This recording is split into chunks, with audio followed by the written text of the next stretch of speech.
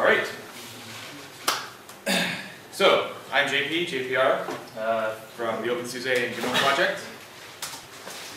And I'm going to talk to you a little bit today about OpenSUSE and GNOME. So, first question a lot of people comes to people's minds is GNOME really important to OpenSUSE?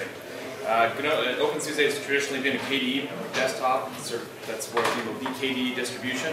But I think there's a couple important facts. One is that GNOME makes up about a quarter of OpenSUSE users. About 1/3 install GNOME as part of a dual install.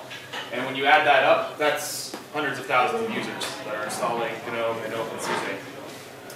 I also think that GNOME for OpenSUSE is an area for growth outside the traditional user base for OpenSUSE. It's somewhere that Ubuntu users can seek refuge from, or that kind of thing. I think it's also important. Will and Dirk's talk just before talked a lot about how KDE, we have a lot of KDE, we're the biggest KDE contributors upstream. We also make a lot of upstream contributions in GNOME. And because of this, we're probably the only distribution with significant upstream contribution and user bases in both major desktops. I don't think Ubuntu has this with Ubuntu. I don't think Fedora has this. And that makes this a distro for just about anyone, especially when you include the fact that we also add Window Maker, XFCE, all that kind of stuff. We have options for everybody. So the OpenSUSE GNOME community. So first of all, yes, you heard right, there is an OpenSUSE GNOME community. It's sort of been around for a while. As I mentioned, we've had lots of users, but we didn't really have any sort of presence in the community, the OpenSUSE community, over the first year or two of its inception. About a year ago, we created a mailing list. We had some IRC, we did a little bit of blogging, kept it very low key. There was, maybe 10, 15 people would hang out in the channel. Those of us that worked on GNOME internal to Novell would hang out there and try and talk a little bit about things we could. About 6 months ago, after the 10.3 release, started to try and build out that community a little bit. We had some external people that we knew, and we also had some internal people from Novell. And it was at this point we started doing things like creating a wiki, trying to get more decision making done in the community, having IRC meetings, things like that. So the people that are involved in the OpenSUSE GNOME community, what are they doing? They're doing a lot of things you'd expect. We do a lot of work upstream, not as maintainers, but as just contributing, creating international clock, GNOME panel, working on package kit to get a zip backend. We did a whole whack of network manager work, worked on GBFS, which is a new piece of the platform in GNOME 2.22. We're also maintaining a whole load of packages upstream. So Tomboy, Control Center, GNOME Panel, GNOME Session, across a whole bunch of different maintainers. We also do a lot of work on integration with OpenSUSE, similar to what KDE does. We've created YASH GTK, or people in the community have. The G-Greeter, the thing that first time you log in you see. We've done things that are more desktop agnostic, like cups autoconfig. So I don't know if you know now, but if you plug in a USB printer in 10.3, just about 99% of the time it will actually configure it all for you on both desktops. Things like codec downloads now, trying to make it easier to pull codecs down, things like that, things we've worked on. We've also started to try and contribute to the OpenSUSE infrastructure. We've written a number of plugins for OSC, contributed patches to OSC, which is the build client for build service, the local build client. And just recently for the Hack Week that we had someone, Rodrigo Moya, who worked on a build service fat client similar to the KDE one. Aside from development, the hacking, there's a lot of soft activity or non-development activity that we do.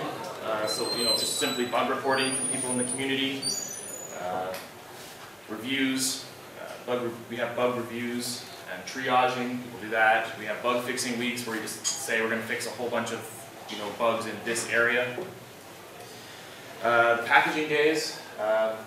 We do this project-wide, so KDE people, GNOME people, a whole bunch of people contribute to this. We help people figure out what they can package, how to get things into the build service, how to contribute.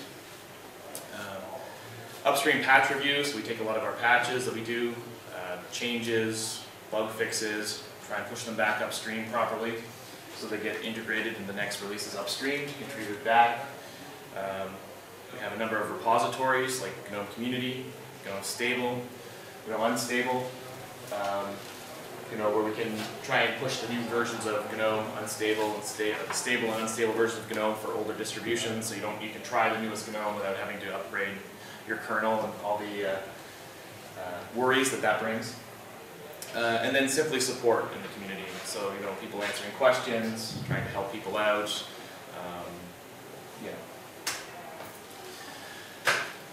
So in 6 months, we sort of got into this spot where, we have a number of contributors, both internal to Novell and external to Novell, which is good. We've built IRC, we have an IRC channel that we probably go for a peak in a day, we probably get somewhere between 50 and 60 people, which is great. We have a mailing list, we have a usable wiki now that we can read and find information. So a lot of this stuff. So we've sort of built the basic infrastructure now. We took care of a lot of bugs in 10.3 that didn't get a lot of attention before the release. We have been working on 11.0, and we have a few next goals that we want to get to. We want to keep pushing more decisions into the community. Right now, still sometimes things get decided internally at Novell by Novell people. It's not quite the right way to do it. We want to push even more out so that people can contribute and give their comments and see where we're going, and also do help out themselves. And we really want to build that next layer of community. So a look at community building is sort of like you want to build a core, core contributors, usually some developers. You put another group around them, which is sort of what we've got now. The first level people that talk to the developers directly and have helped out, building up the community. And then on top of that, you just want to keep layering more and more people and grow it over time. And there's a few sort of easier ways for people to get involved. Things like support, if people can simply answer questions on mailing lists and stuff, that frees up time for more development or feature improvement by others. Translations is a big one. In terms of translations, we probably need a system in OpenSUSE to do translations, upstreaming them a bit better, enable the community to be able to submit them via the web, things like that. And then just packaging. When you look at something like Ubuntu's packaging ecosystem, that's something that you really want to replicate with a distro. You want lots of packages everywhere, everything that anybody can think of. And we have a really great tool for this in the build service. Really, really excellent tool. That doesn't just do for OpenSUSE, but does it for all distributions. And you want to take that and move it forward. And for the OpenSUSE GNOME community, I think we'd like to move more, doing more contributions and engagements project-wide. So I talked about the translations as one. When I mentioned packaging, we're involved in the community packaging days that are all wide. And of course, the ever-popular FOSDEM activity. So how do we get there? That's sort of a goal, that's a high-level goal. But where do we want to go with that? So build service availability. Going forward, Kulo talked about it in his talk yesterday about how community repositories are, we're making them options to enable as default, or we want to expand our package sets that way. So GNOME Unstable and GNOME Stable are there. They're not as updated as frequently as we'd like right now. So we'd like to make sure they're more up to date, make sure they're building on more older distributions. Make them a lot more usable for people, make sure the migration path works so that if you install GNOME Stable and update to 11.0, you don't have a lot of problems, things like that. And also we want to grow the GNOME community piece. So this is really, the GNOME Unstable and the GNOME Stable are really the core packages, the packages that will ship on the core OpenSUSE distro. But there's a whole load of packages out there that people want access to that aren't appropriate for the core distro, or for space considerations you don't want to fit in, or whatever. So I'd really like to grow this GNOME community repository.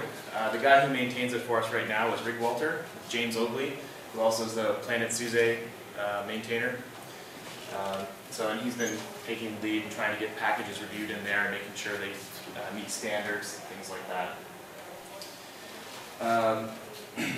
I mentioned earlier about the translations.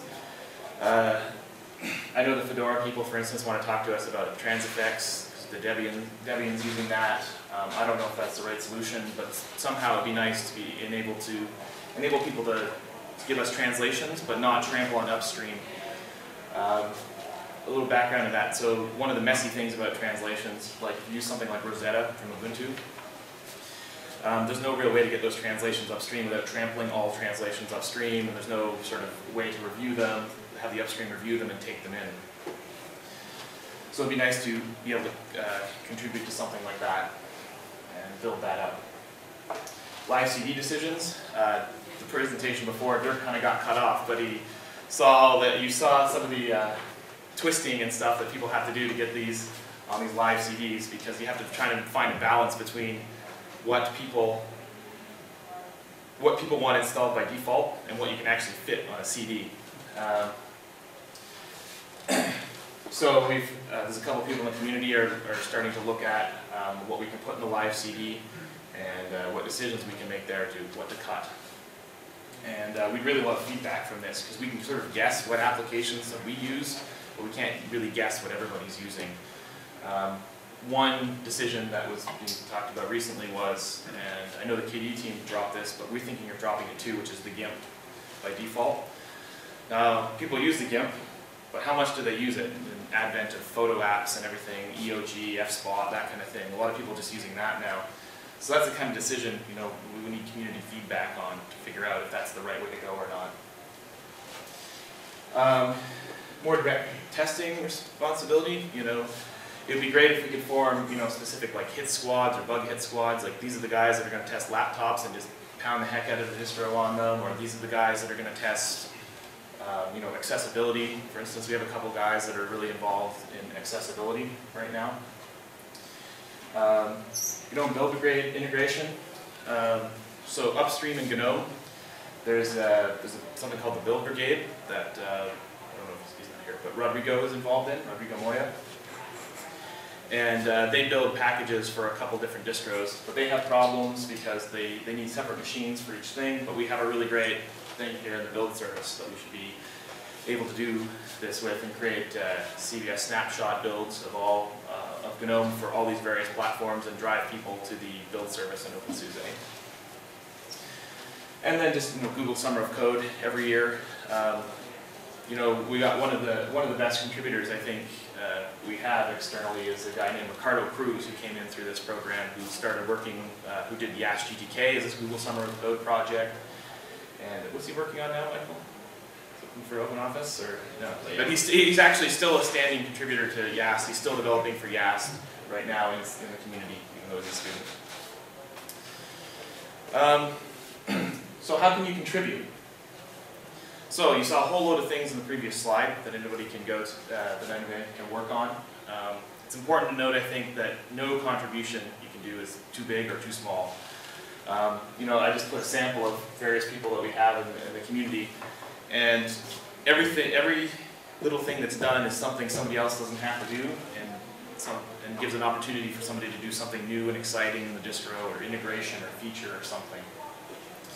So like Captain Magnus writes our meeting agendas on the wiki, and we have a guy who prepares the meeting transcripts afterwards, and we have Ivan Z, who's actually a mono contributor upstream, but he comes to our bug weeks and just goes, okay, I'm going to fix 3 or 4 bugs. I'm a student.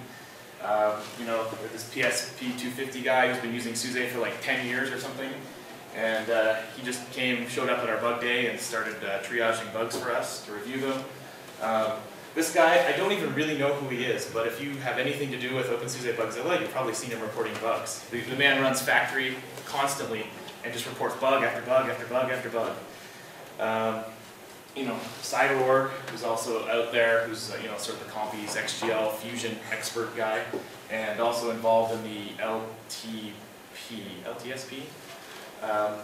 packaging for OpenSUSE. That helped us package Pulse Audio. Ma, who's back there, is our king packaging dude.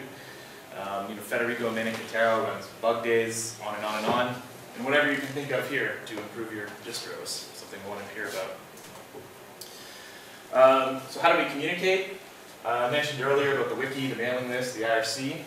So the wiki is here. That's the lead into all things GNOME in OpenSUSE. A lot of information there about packaging, repositories, meetings, bug days, all that kind of stuff. We have a mailing list here, OpenSUSE GNOME at opensuse.org. Sorry, should be opensuse.org. You can find it on the mailing list page. IRC, we're in this channel, OpenSUSE GNOME on IRC.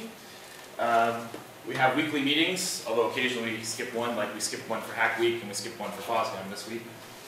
But we also have included in that, we have theme meetings. So we like to invite people from other teams to come in and talk about their area of expertise and how it relates to the desktop.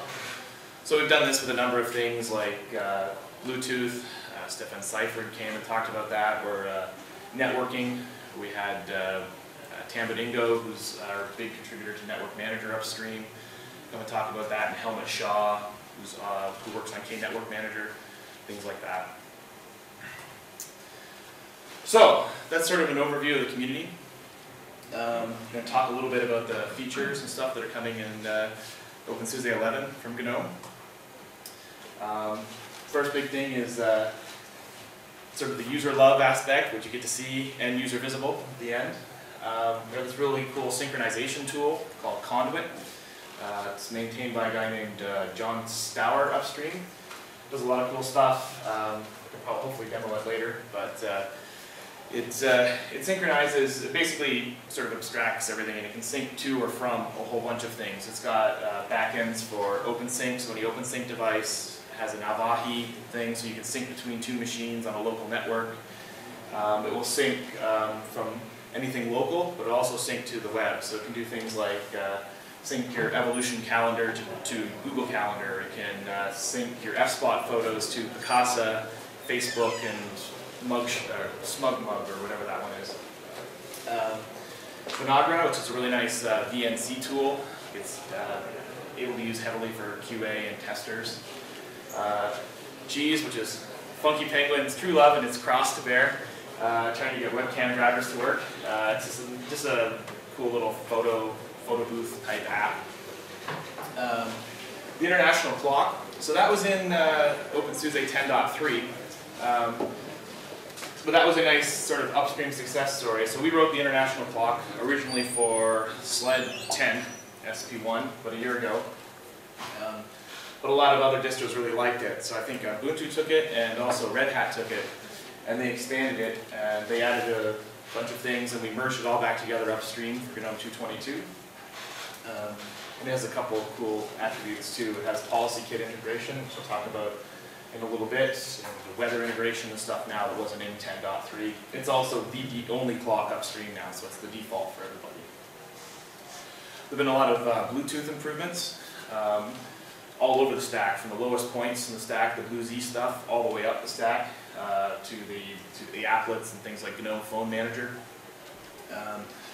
One kind of cool thing now is you really don't need the YAST module anymore to do Bluetooth. In fact, I think they're going to drop it for everything except the server. They're going to keep it for end cases, but so it's pretty nice. What they've done is they debus enabled the underlying daemon, and so you can tweak it all from your little user applet, and it just changes everything for you on the fly. We have a big Beagle update. So we shipped the 2.0 series in 10.3. We're shipping the 0.3 series in OpenSUSE 11. It's got a lot of nice memory improvements, new backends. They rewrote the Thunderbird backend so that it isn't a memory pig, things like that. Evolution, there's a few nice usability enhancements in Evolution. There's also been a bunch of memory reduction in Evolution. The biggest usability enhancement is probably they got rid of the intrusive error dialogues now, so they just you don't get a bunch of error dialogues popping up when you have network errors, things like that. Avahi, although Avahi is not something specifically user visible, what you're seeing now is a lot of integration with Avahi in various applications. So I mentioned Vinagra before, which can actually find VNC server, Vino, which is the remote desktop sharing thing in GNOME, actually will advertise over Avahi now, and you can find VNC components over through Avahi. conduit I mentioned earlier will find other machines to sync to. So you can sync, say, your home directory or your gconf settings between two machines, and it'll find them peer-to-peer over the network.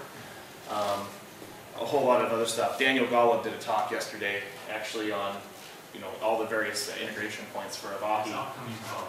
It's today. Right? Oh, it's today. Okay, so come see his talk today, and then later, where he'll show you many, many things. Actually, Beagle has a new feature now too, where it can search for other machines on the local network, finding them via Avahi, all kinds of stuff like that. Accessibility integration. So I blogged about this at the time, but it kind of sucked. But we really didn't know. A lot of us don't really know how accessibility works or how people use it. And we shipped it, and it was kind of broken in a couple of spots. But these two guys, thankfully, came to the rescue and joined the community. Suze Rox and Dara, who are a lot of users of that technology, and helped keep us honest there. We fixed we shipped a bunch of fixes there, but there's a bunch of new, a lot of accessibility work going on upstream. And you can actually hear some more about it in Michael Meeks' talk in an hour or two about all the accessibility that's going on, work that's going on. Platform-wise, there's a few changes we made. Very low-level change was GVFS, which GNOME-VFS was the sort of the virtual file system layer that we used in Nautilus, and a lot of apps used to get remote streams. So GVFS is replacing this. Hans Petter, who's back there, can answer all your questions about this. He worked on it upstream. But basically, it's much lower in the stack now. It has a very nice fuse integration now, so whenever you mount anything with Nautilus or whatever, it'll get exported as a fuse share as well, which solves a lot of problems, things like third-party things like Real Player and AcroRead or things like that that really didn't speak GNOME-VFS. We'll just be able to grab it from a local directory now, no problem. And just, for those of you who don't know what fuse is a file, or files for users, file systems in user space. And basically gives you a POSIX system, so just a simple, looks like a regular file system to an end user app. Policy kit and console kit. So this is kind of an interesting one. So both of these actually shipped in 10.3, but they're not really used anywhere, or very rarely. I think they're used for a couple of things like mounting. It's not really exposed anywhere. But policy kit actually will get us to what some people think of as rootless admin or role-based YAST could be useful for that kind of thing. And what it is actually it's a more granular permission system for things that you do on your system. So for instance, for mounting now, mounting is always, for a while now in OpenSUSE has been, you take a USB stick, you plug it in, and that'll work. If you have any internal partitions that aren't mounted at boot time, you can't mount them, right? Or, well, you have to become root in order to mount them. This actually breaks down those two options and allows you to set up a bunch of permissions saying that, I'm JPR, I can mount internal drives without root. The reason this is cool is because you can just ship a bunch of default policies. One of the pushbacks in this model has always been the server guys always get worried about, well, if you destroy root, what are we going to do? This is how servers work, kind of thing, right? But this, you just ship different configuration files. Server guys can keep their root prompt, and for regular end users, we can really start to give them more granular permissions. Like we can give users permissions to add local printers and to install packages from trusted repos if we use something like PackageKit, but not install packages from untrusted repos or install or mount external or internal partitions. The other part of this here is console kit, which solves another somewhat related problem, which is user sharing in the same machine. So what happens right now is when you have something like you go to mount something, there's basically a race condition because you plug in the key, and if you've got two users on there, whoever gets to it first gets to mount the USB key. What console kit does is it adds the concept of active session. It works with X to figure out what the active session is, and then you can do things like only let the active session mount the USB key, or if you do things like switch between users and one user is playing, say, music in Banshee or something, and you switch to the other user, it can take away the permissions to the audio device from the other user because it knows it's no longer the active session and give it to the new user. This is a bunch of accessibility work, as I mentioned earlier. Hopefully I can demo this one because this one's a little easier to understand once you see it. And GDM, which is actually a discussion point for us. So they did a lot of work on GDM, actually to integrate with Policy Kit and Console Kit and a lot of this stuff. The new GDM is not going to be shipped in GNOME 2.22, but we still may ship it anyways because we probably need some testing ahead of 11.1 and probably SLE 11. So what else? Desktop integration. So we shipped the ASCII by default on GNOME for the first time in 10.3. It went over reasonably well, except for the package selector. People were really disappointed about the package selector and that it was much weaker in functionality than the Qt one. So Ricardo Cruz, who I mentioned earlier, has actually done a bunch of work, and you can do things like taboo packages and stuff now in the ASCII. So hopefully that addresses one of the big issues. Greeter will probably do some small improvements there. Compy's Fusion configuration. Still seems a little too hard to me. We also want to think about whether or not we want to turn this on by default. That's another thing we'd like community feedback on. Turn it on by default if your hardware supports it. So we want to make this, so a couple pieces of this. So there's two main parts of configuring Compy's Fusion. One is once you've got it running, configuring the plugins and whatever, the opacity, and you probably want two interfaces, the very simple one and the very complicated one for people who want to really care about like spring constants and the wobbly windows, things like that. And then the first half is the one that's really the weaker part, which is the setting up the hardware. GNOME XGL setting or enable, disable kind of does this, but it's not very good. It's not very user friendly. It's not across, it's kind of GNOME specific, some of it. So none of that's good, so we'd like to clean it out. And the other thing we've been working on, we'll probably blog about it a little bit more. Thanks, Steve. Is Package Kit. So Package Kit is a project started by this guy, Richard Hughes, who actually just got hired by Red Hat.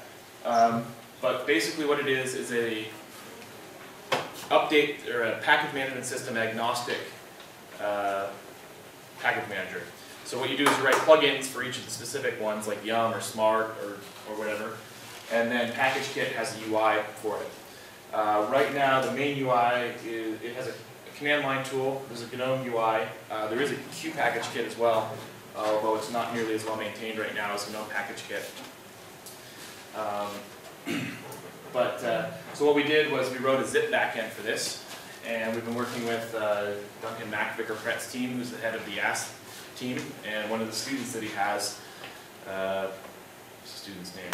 Stefan Haas? Stefan Haas, yeah, Stefan Haas. And Scott, who's here back there, has been working on it too. The idea being here is I think we can do some really neat integration stuff. It's not, let me caution you, it's not the whole ZMD versus zip thing that was in 10.1 or 10.2 because Package Kit uses zip, so it's all the tools intermixed. So it's just like using Zypper versus YAS, the YAS package manager. It's just one more interface.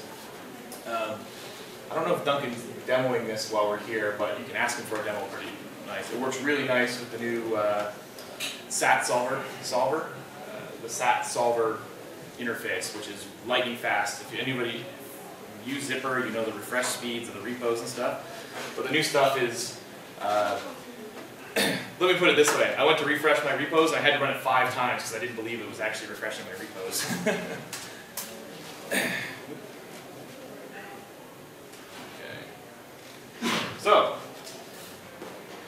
what else? There's a whole bunch of stuff that is not really GNOME, it's not really KDE, so I call it the desktop smorgasbord. Interestingly, the spell checker in OpenOffice found this and put in the umlauts and everything for me when I right-clicked on it. So Compy's XGL I mentioned, there's a whole load of improvements coming there. It's getting XRander 1.2 support. It's got tons of new plugins. You can see it on the demos at the SUSE booth downstairs for both KDE and GNOME. Network Manager 07, which is already in the alphas, let them know. Some couple key things here. There's some new HAL enhancements that allows it to auto-detect UMTS cards. And it's going to be supporting UMTS cards in the next month or two. So this means all the broadband cards you can get in Europe and stuff, be able to get network anywhere. PPP support is part of that. Wired 802.11x support, which has bugged a lot of people.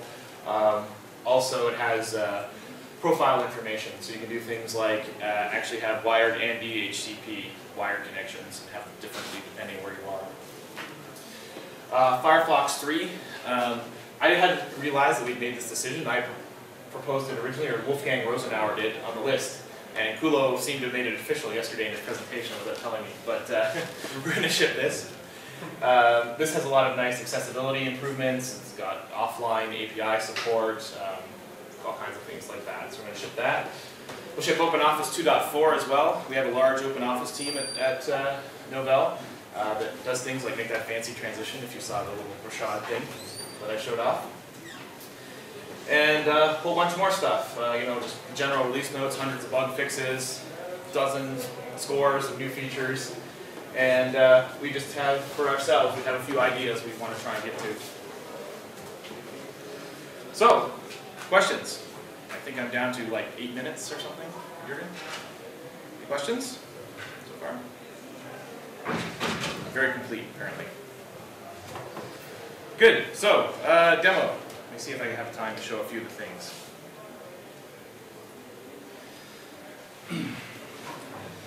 So I mentioned Policy Kit. So you can run this. This is the new one. There's a slightly different command on 10.3.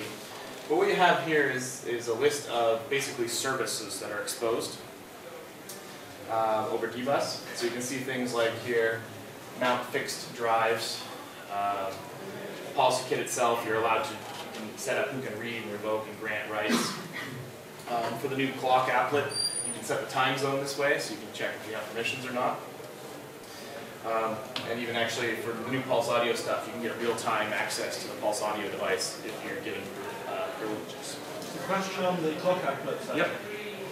That seems backwards to me. Why isn't that like org, free desktop, PAL, system clock set time?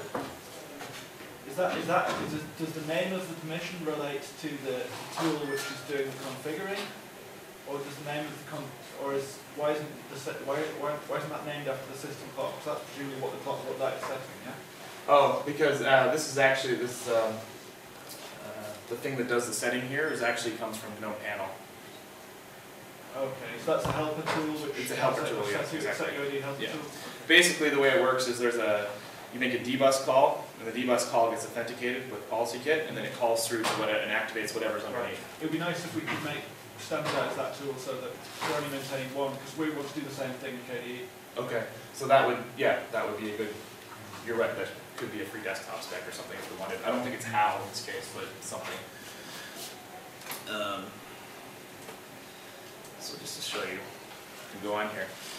So this is just a sample app that's here. But basically what you can do is you can go up here to Fromnicate, and it will let you, I'm authenticating as myself, you can note. But this can give you root privilege, access to run something as a root command underneath. This is all controlled by just a simple XML file with sort of matching, and you can say who can get this, or groups can get such and such, or you can ask for the person's password, sort of like the Mac does when you do administrative functions and it maps one user onto administrator. You can have it keep passwords for sessions or for all time. One of the ways we're using this now is if you go over here, you can set the time zone now. So when you move between cities now, you just go and set it. It will ask you one time for authentication, and then you're done.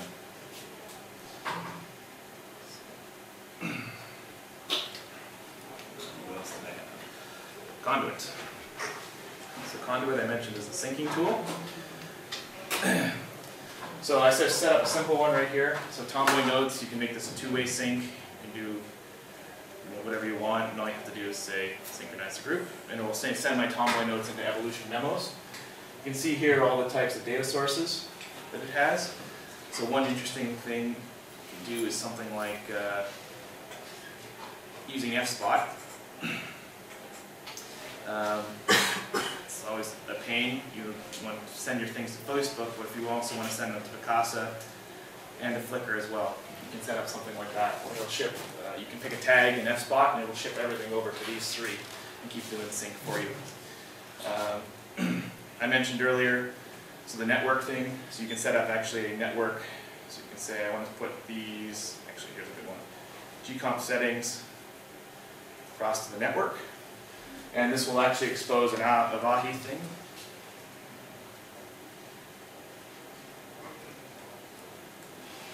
You can see right here, this is a conduit exposing a service over Avahi.